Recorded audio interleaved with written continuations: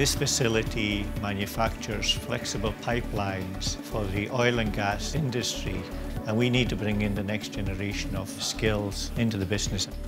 So we've got both the apprentice scheme running and also a graduate scheme running.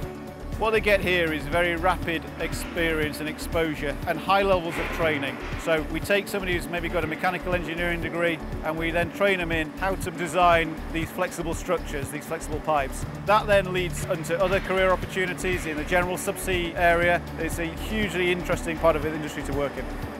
I started 5 years ago and through the apprenticeship scheme. It's a great opportunity.